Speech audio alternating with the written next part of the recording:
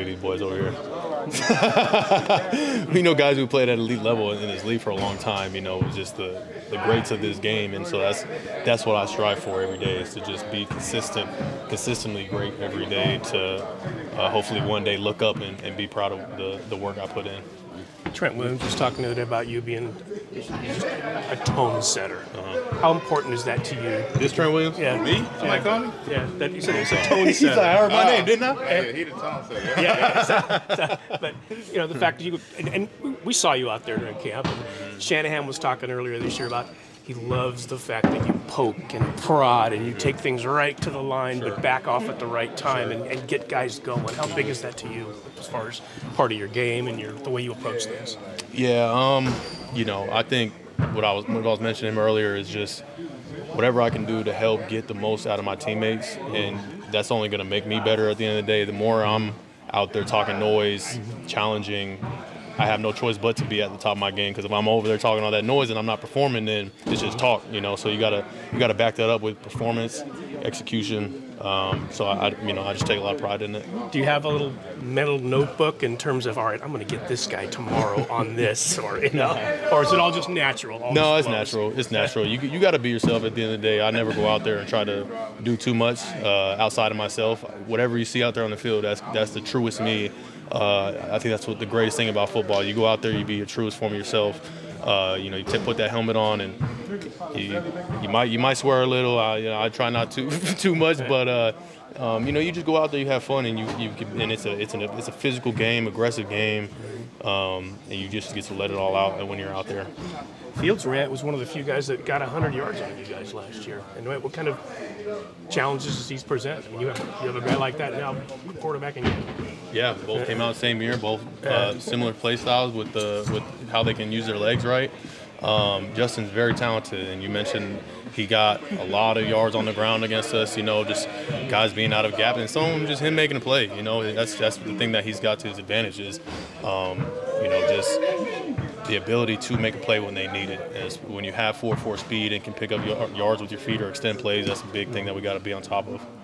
Draymond Green, I don't know how much you follow Draymond, but he wears that. He's memorized all the guys who were drafted. He can tell you 1 through 36 or whatever who was drafted ahead of him. Sure. You kind of wear that too? Yes and no.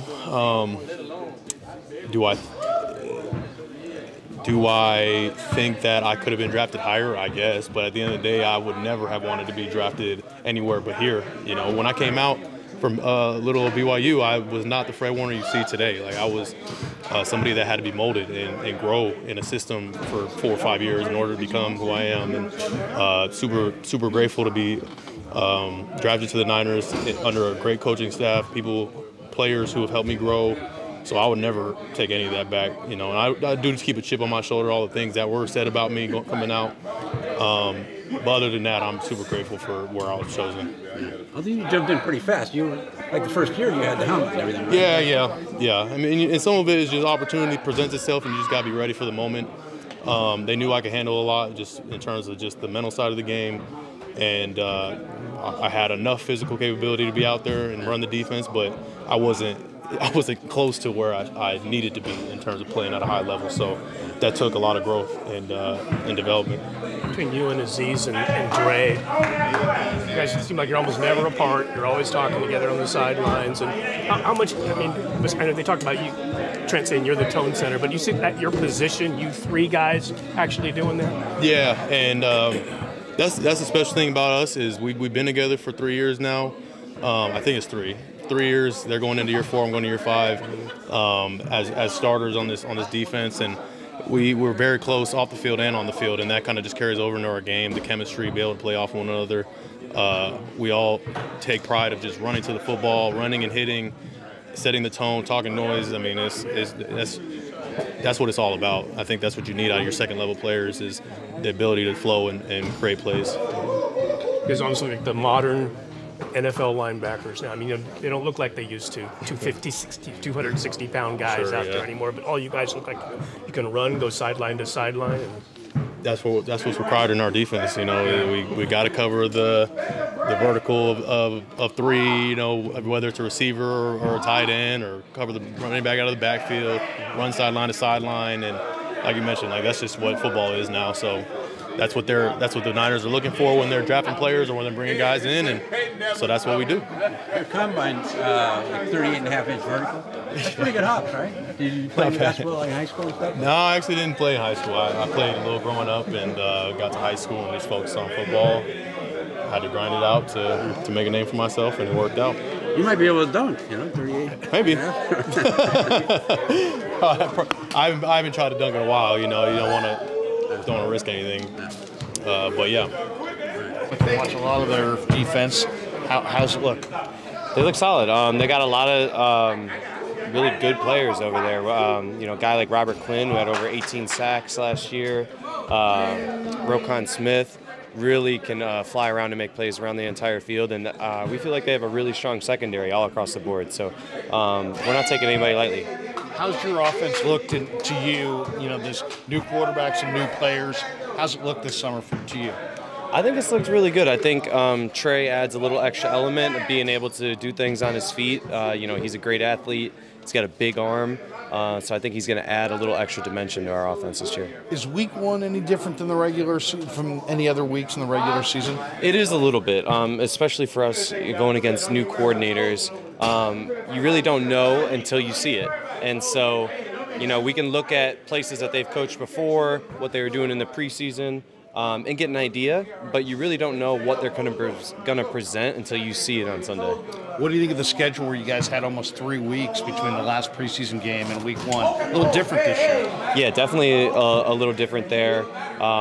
You know, there's kind of an awkward space in there where you're still kind of in preseason mode or you're getting ready for the season. But I feel like we handled it really well. We still had some productive practices, got a little bit better, and stayed healthy in the process. So we're feeling good right now. Last one for you.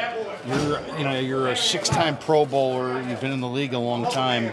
How are you a different player than you were when you were coming out of Harvard? Oh man, it is night and day. I'm a completely different player.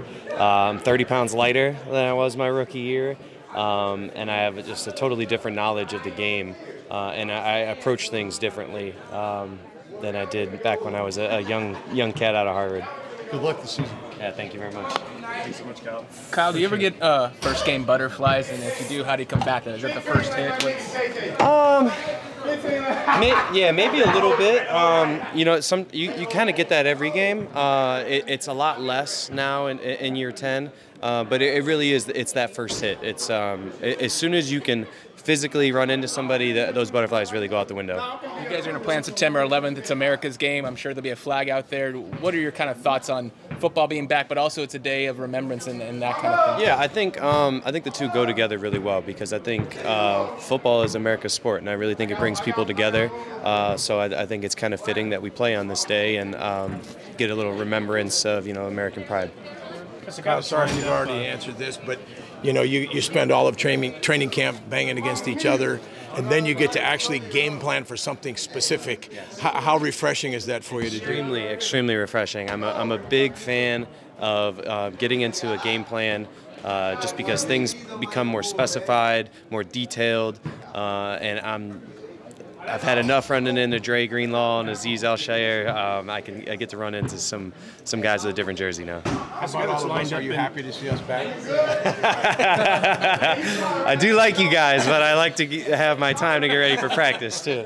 You guys lined up in practice, looking directly across the line at Fred Warner. Yeah. Can you describe sort of what you think the impact he has on an opposing offense, just in terms of? Yeah, I think, you know, Fred is very vocal, so you can see him running around, bringing energy to a defense. You can see him communicating to everybody, getting everybody lined up. So you know that you're going against a smart player over there and one that can really play sideline to sideline.